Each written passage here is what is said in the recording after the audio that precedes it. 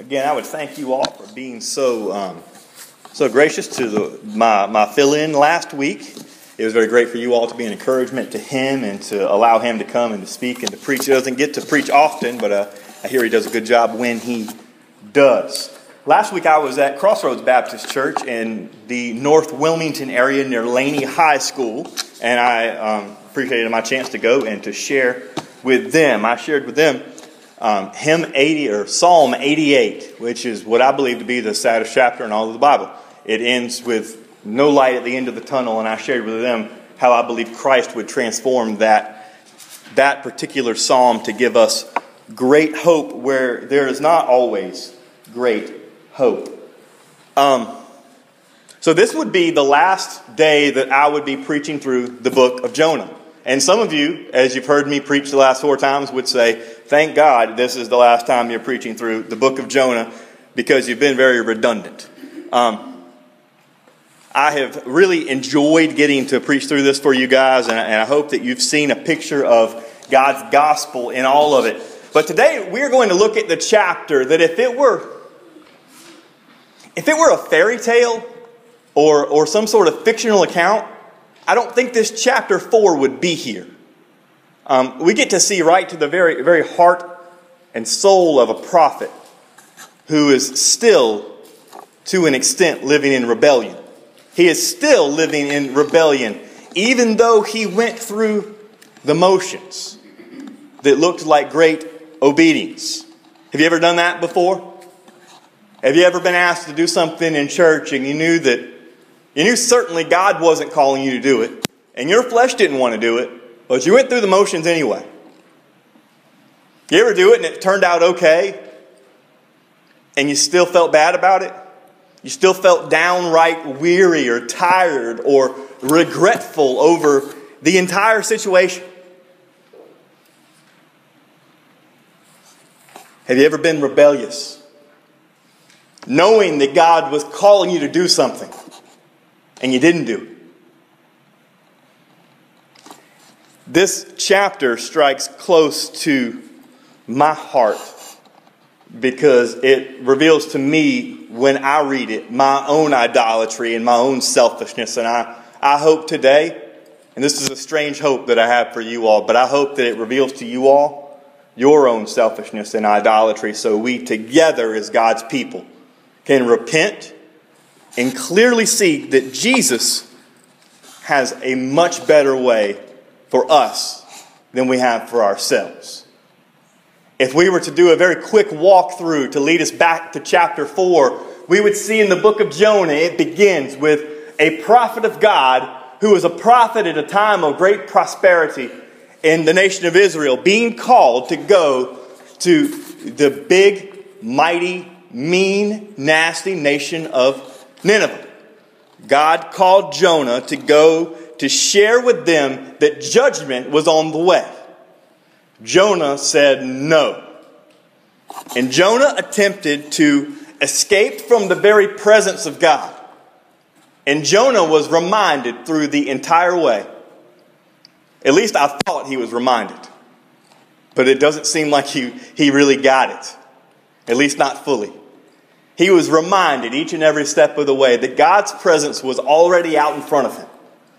As Jonah said no and fled to Tarshish instead of going to Nineveh, he got on a boat, and the punishment, there was a little bit of judgment that we see being cast down upon Jonah for his disobedience.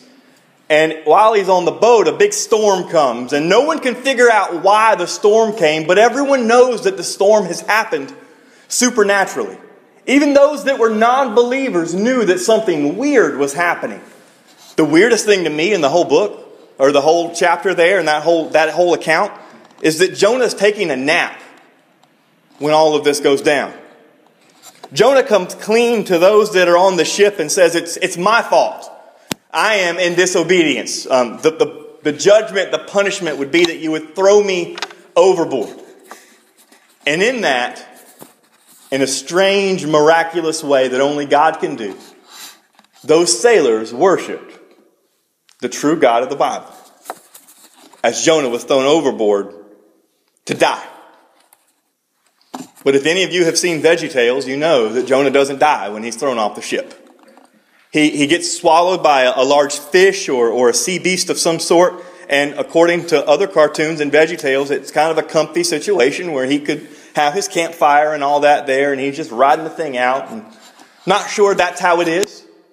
But in the belly of the great fish, in the depths of the ocean, as he's gone down to where he can't go down any further without being dead, Jonah lifts up one of the most beautiful prayers in all of the Bible and repents.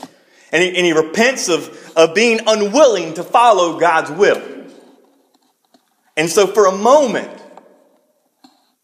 we see that Jonah's heart is turned toward God.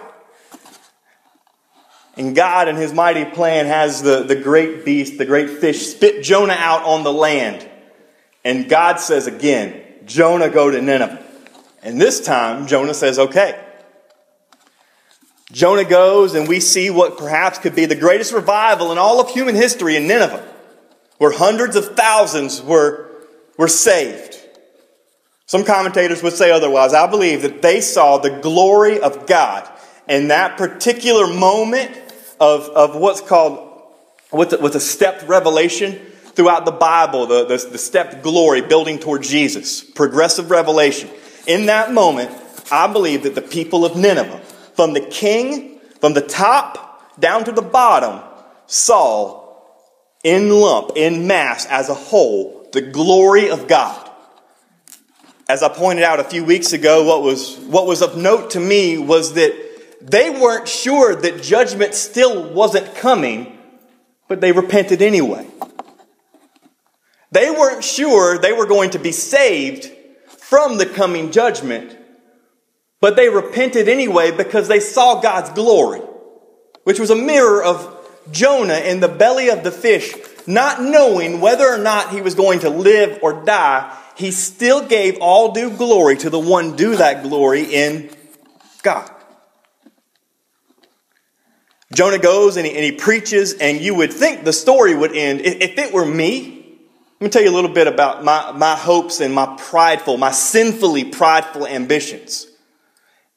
I have always wanted to be not just the megachurch pastor, the next big thing, but the next big thing that would be the next global big thing. I've always wanted to be the spark of the next great revival.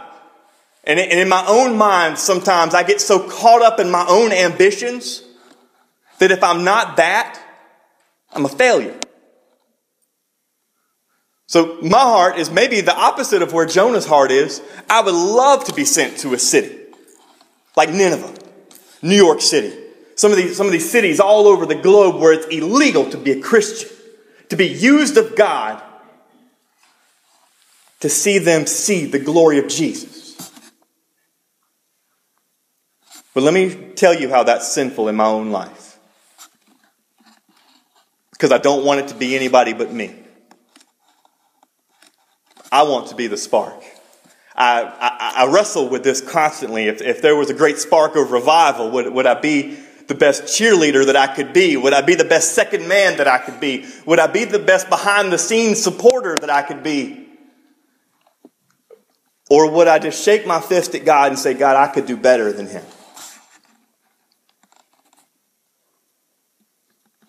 Jonah had an opposite but similar reaction. In Jonah chapter 4, we're going to cover the whole chapter this morning, but I'm just going to read a handful of verses. Pick up with me in Jonah chapter 4, verse 1. And if you had never read this before, this would be the moment of surprise. But Jonah was greatly displeased and became furious.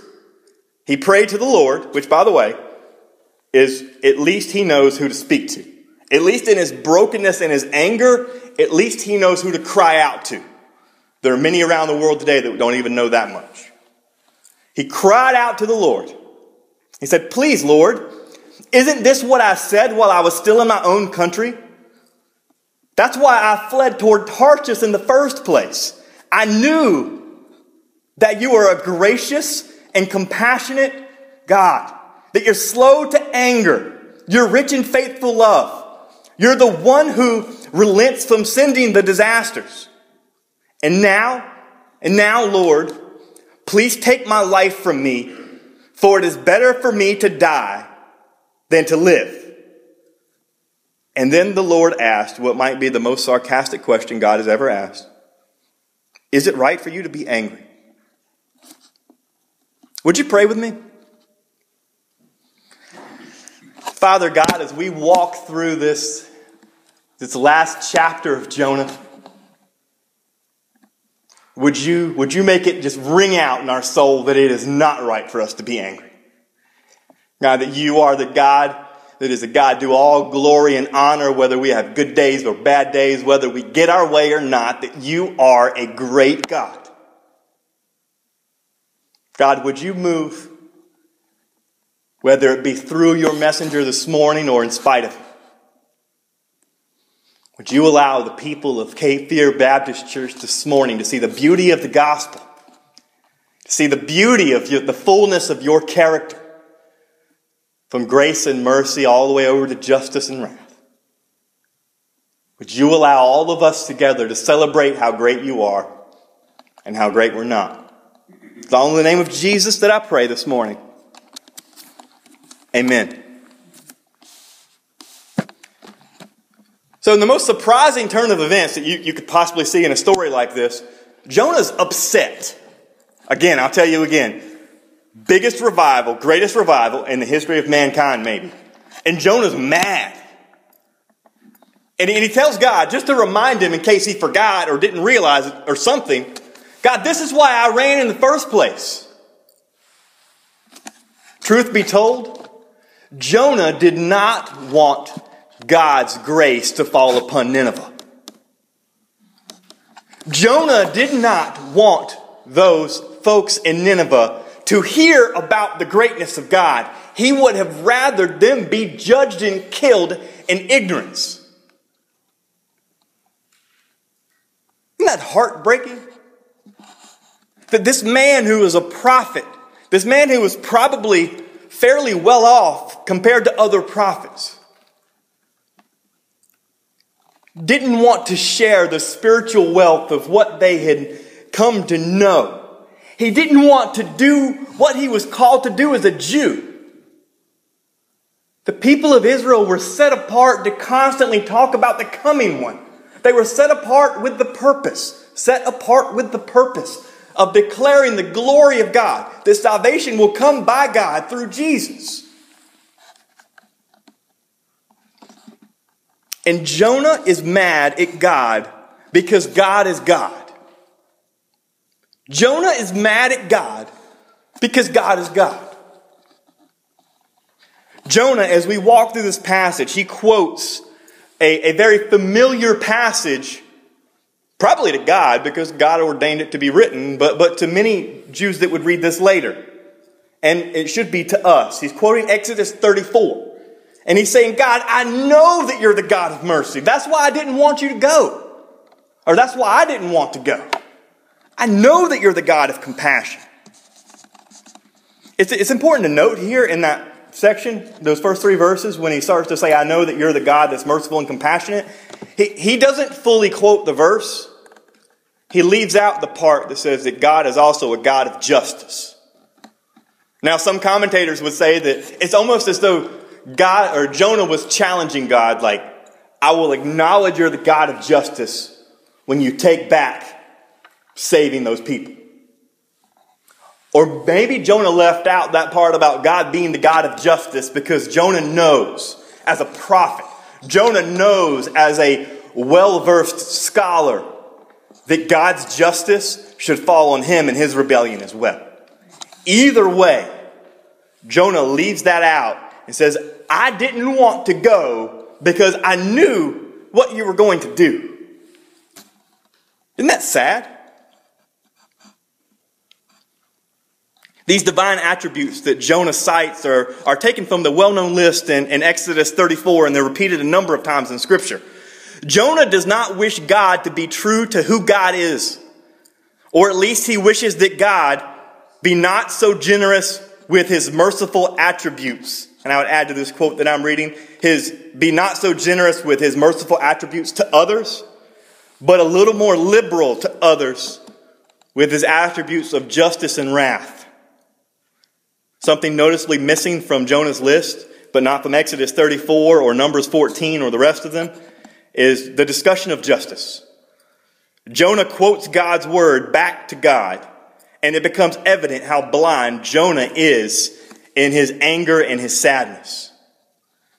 Jonah just did something miraculous, and he says, I told you I didn't want to come because I didn't want to see you save those people.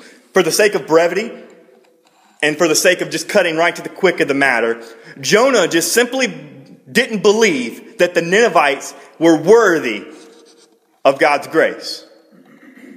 He didn't just not want to go. He probably didn't want anybody to go. So you can remove all the speculation of maybe he was just scared he would be killed. That's just part of it. Whether he was killed or not, he didn't want to see them be forgiven. He didn't want to see them have a chance to respond to the great and holy one that he was proclaiming his entire life. He didn't want anyone to share with the Ninevites the fact that God's wrath is real and that God's mercy is real as well. Here's why I believe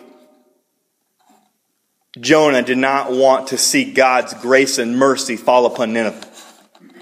Number one, I've said this every week building toward this moment. He was extremely nationalistic. That's a very polite phrase for racist. He was extremely nationalistic. He loved his culture. He was a leader at a time of prosperity. And just by virtue of sheer economics, if the city of Nineveh repents and they become peaceful, then the city of Nineveh, being a mega metropolis, will then become a center of trade, a center of commerce. And all of those temporary blessings may not be shunted through Israel for a period. And I don't know how to put this any other way. It is not okay to put your race or your nation above Jesus. That's my polite way for saying it is not okay to be racist.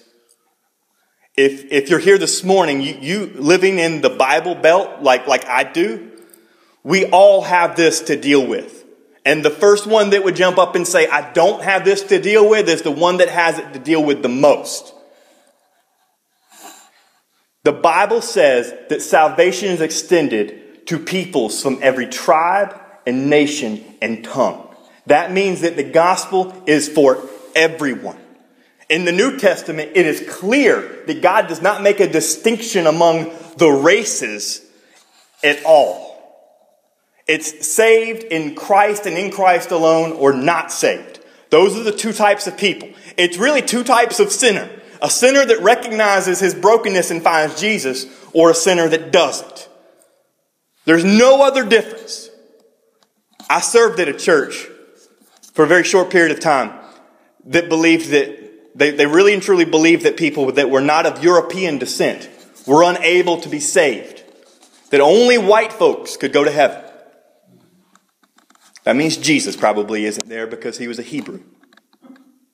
He looked more like Osama bin Laden or like one of the presidents of Israel now than he looks like any of us. One of the great sins that we don't talk about in the Southern church is the sin of racism. And it cuts both ways, and I get that, but that doesn't absolve us from seeking Christ and saying, God, in your Holy Spirit, please give me a love that I don't have on my own for the nations. Living in Christ and in Christ alone, hear me on this, listen to me. If you're in Christ, you should be filled with this burden for the nations. And it starts here. It starts in your neighborhood and your community. It starts by maybe remedying some of those trite, rude, racist things that we say in passing. Jonah was incredibly nationalistic and did not want to see another nation get saved by God. He wanted to keep all of the blessings for his nation and his people. Racism is a sin that is worthy of repentance. And I stand behind that, and the Bible says it, and it says it clearly. that the gospel is for every tribe, nation, people, and tongue, and that's something we all have to work out living where we do in the culture that we do. The Bible tells us that we will all worship at the end of times, and when there's a new heaven and a new earth, we will all be worshiping the Savior together. Number 2, he wasn't just extremely nationalistic. In his heart and his brain and his soul, he had forgotten about God's mercy to him. Doesn't that sound crazy? Knowing just the 4 chapters of this story, it seems as though Jonah had forgotten about the magnitude and the extent of God's merciful grace. As a prophet, he saw God's grace and mercy. Being called to Nineveh when he didn't go, he saw God's grace and being saved from being thrown overboard, being swallowed by a beast, being spit out. He saw God's grace and mercy. And it's almost like after he went through the city and saw God's grace and mercy all around him in just a quizzical way, you would expect him to die. Going to Nineveh and walking in and saying, "Repent, judgment is coming." You would think he would probably die, knowing that culture. But he lived and they found God. And he's mad. It's almost as though he forgets about the greatness and the largeness of God. And he forgets about the mercy that God has shown to him. Which, by the way, made him the perfect messenger for Nineveh. Being the repentant prophet. Number 3, maybe he'd forgotten about God's mercy to the Jews. Or he had not forgotten about God's mercy to the Jews, and he did not want that extended to anyone else. Ultimately, no matter how you view that, I believe that Jonah is plagued with a disease. That disease is called sin. Specifically, his sin is the sin of idolatry. Of putting something like your racial makeup as your identity over everything else. Making his identity as a prophet possibly during a prosperous time maybe was his great idol. Maybe he just thought that he and his people were downright better than the rowdy, murderous crowd that you find in Nineveh. This idolatry that Jonah suffers from is the same idolatry that I believe is the original sin that Adam and Eve committed when they thought that they knew better than God after finding counsel from Satan. Thought they knew better than God, so they went and did the one thing God told them not to do. What does idolatry always lead to? Disobedience. Idolatry always leads to disobedience. Adam and Eve disobeyed. Jonah disobeyed. We disobey when we bow down to other altars. And no, it doesn't mean bowing down to a statue. Idolatry is putting something above the Lord Jesus Christ. We all do it, and we all need to repent of it when we do those things. The sin of thinking we know better than God is idolatry. And sometimes we want to out-God God in a sense that we want to maybe help God along or maybe help God strategize a little better than maybe we think God strategized in something. Now, having obeyed, Jonah is still unhappy and says once more that he would rather die and just get it all over with. It is a warning to all of us. Hear me on this. It's a warning to all of us that it is possible to obey God, but to do it with such a degree of unwillingness and anger that is, insofar as we are concerned and God will be concerned, that obedience is no better than disobedience. Because God wants you not to obey just to go through the motions. He wants you to have a radical obedience that would be the overflow of a love for Him. That obedience would almost be a compulsion. Let's look quickly at Jonah's third chance that he gets. I'm going to read it to you and I'm going to quickly talk about it and then we'll be done. Before I read it, Jonah gets a third chance to see how sinful he is. A third chance. He runs, gets spit out in Nineveh, tells God he's angry. He gets a chance by God just asking the question, and then he gets this object lesson, as the great Spurgeon calls it. Verse 5. Jonah left the city and sat down east of it. He made himself a shelter there. That word shelter is ironic in a sense because that word would mean It's the same word they used when they built little things that would be a tribute to God in times before Jonah. So he built himself a shelter that would almost be like a worship to the God that he's running from there. And he sat down in the shade to see what would happen to the city. He was hoping that God would change his mind and bring judgment. And then the Lord God appointed a plant, and it grew over Jonah to provide shade for him and to ease his discomfort. And Jonah was greatly pleased with the plant. Let me make an insertion right there. Jonah was greatly displeased in verse 1 because God showed favor upon Nineveh. And now Jonah is greatly pleased because he gets a plant to give him some shade. Let me go down to verse 8.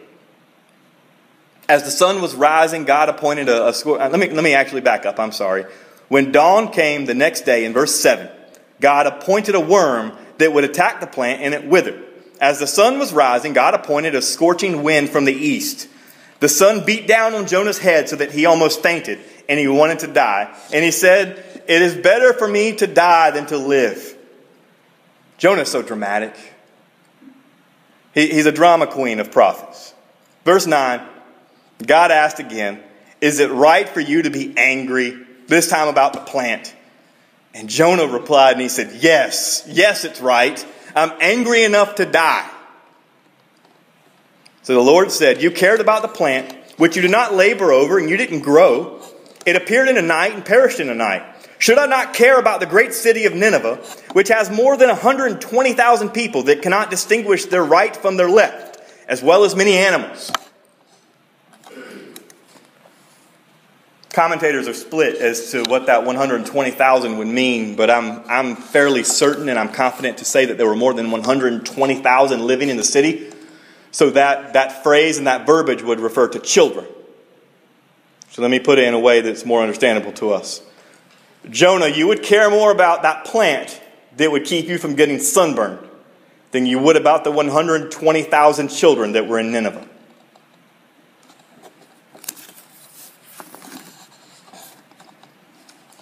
And I'm sad to say that as this story stops, I myself find myself where Jonah is so often, but unwilling to admit it. Just willing to shake my fist at God and say, "Yeah, I have every right to be angry. You didn't give me the church I wanted. You didn't give me this. You didn't make Cape Fear Baptist Church what I wanted you to make it." And the story just stops. We don't know how Jonah responds. We don't know if he responds with great repentance or if he sits there and dies watching Nineveh. But as it stops, we see Jonah's soul almost ripped out of his body and exposed so the readers of this book can see the very depth and depravity of selfishness and idolatry. We see Jonah finding great pleasure and comfort and great displeasure with following God's will. Things don't turn out as we wish, so we like to justify our disobedience. We need to learn, according to James Boyce, that we are not sufficient to pass on the appropriate or inappropriateness of the outcome. We are not sufficient to make a judgment on how appropriate or inappropriate an outcome might be. Nor are we responsible for it. We are responsible only for performing the whole will of God. Having such an encounter with God Almighty through Jesus, like Jonah had with God Almighty pre-Jesus, should be life-changing. It should give us an indescribable joy and also at the same time an indescribable gravity to go and to tell the world that God is God and that Jesus is the way. Not just those who we think would be a good candidates for salvation because they look like us or they could benefit our church. But we often act the same way. When we look like we're obeying God, we're just going through the motions. We secretly, when we're just going through these motions, we're unhappy and angry with God for making these requirements of us. For this reason, many Christians might look on the outside or the inside of a church that they are being obedient. They may look like that, but how they act at home and how they act in general would show you exactly how miserable and angry they are. And I could tell you story after story after story of people that would resonate with this. People that would seemingly be obedient to church, but would be wolves. People that would look like they were doing God's work, but would have no idea what God's work is. And hear me on this. I don't think Jonah was a wolf. I think Jonah knew who to pray to. And I give Jonah this much credit for at least being honest with God, because many of us in this room won't go that far. And as I round toward home and toward the finish, I would say this.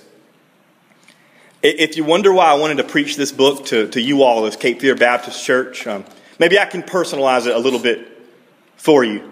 I felt led of God to preach this book to you all, whomever would come, whether it be 2 or 20 or whomever would come, to confront a church in transition with the fact that church people get caught up in rebellion very often, but it masks itself with church work or a fake way of acting pious or godly, or faking interest in the life of the church when really the only great interest is in maintaining what you want, not what God wants.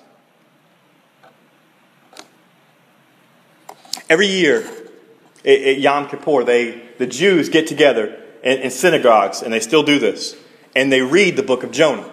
It's read out loud, and at the end, they say, "I am Jonah," in unison. They stand up together and they say, "I am Jonah." And it's ironic how much like Jonah they are, because they still refuse, as being non-Christian folks, they still refuse to see that Jesus was the way of salvation that their people have been proclaiming for millennia. But more piercing to us should be that we are Jonah. More piercing to us should be that we too, as followers of Christ, are people that live in disobedience. That want to say the right things and do the right things, but not if it comes at the cost of there being change. Or people that look different or speak differently or have a different type of culture. We are Jonah. J.D. Greer says that Jonah is the religious person who is daily confronted with the question of whether or not they'll leave everything they know and follow God on a daily basis. So I would confront you with that question. Are you willing to leave everything that you know on a daily basis to be ready and willing at any moment to respond to the call of God? The great Adoniram Judson, as he was writing one of his very last letters, he was a trailblazing missionary to a place that had no churches and no evangelical witness. He was writing in a letter, and this may be confusing because some of the language is old, but hear the heart behind this.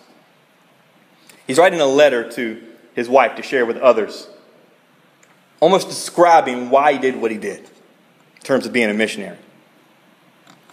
But surely, if any sin will give you the crushing weight on our trembling, shrinking souls when death is near, if anything would give us a burden as our life draws near to a close and we get older, if any sin would stand out above the rest, is what he's saying. If any sin will clothe the face of the final judge with an angry frown, withering up the last hope of the condemned and irredeemable everlasting despair, it is the sin of turning a deaf ear to the plaintive cry of millions of immortal beings who by their darkness and their misery cry day and night, whether they do it literally or metaphorically. And then he gives this great call to the mission field. He says, they are crying out to you because they need Jesus. And they're saying, come to our rescue, you sons and daughters of God. Come and save us because we are sinking into the very pits of hell.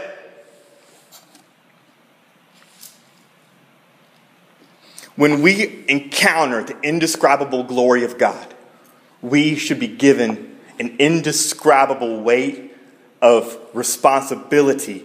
And in that is this weight of being obedient.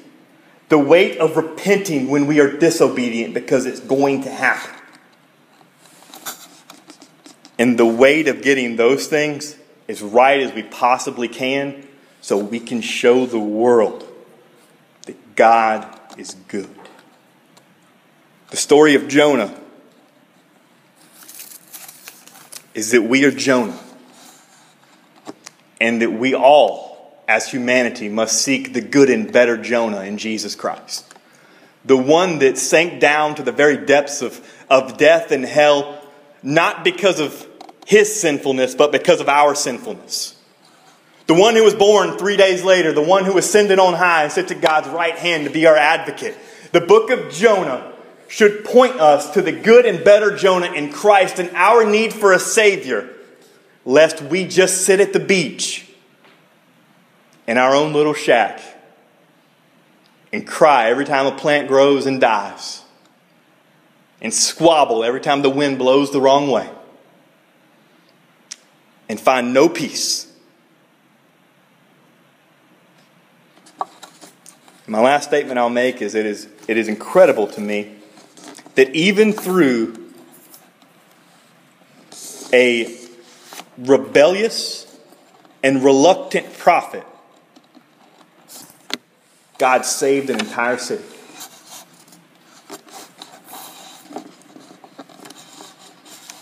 We all live in a town, count Wilmington in this area, not nearly as big as Nineveh. Got way more churches, way more believers than Nineveh ever had. There was one man that showed up. How would you respond to something like the book of Jonah? That my prayer has been that it opens up your heart. Most of you are a little bit older than me. Honestly, most of you have grandkids that are my age or older. Most of you have been in church longer than I've been alive. I pray that it would open up your heart and show you areas where you still need to grow. God knows it's shown me.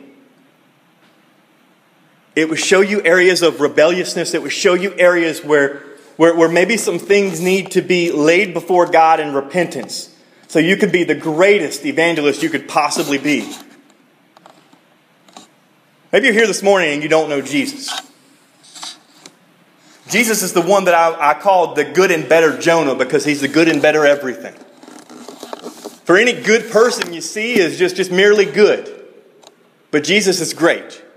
Jesus is the greatest. Jesus is God's Son, the one that is written in the Bible that we should forsake everything and follow Him. That being born anew by submitting to Jesus and following Jesus when God lifts our spiritual blindness is the way to eternity with Him, as opposed to eternity in hell. But I suspect most of you are church people. And I would challenge you as we have our time of response and singing this last hymn.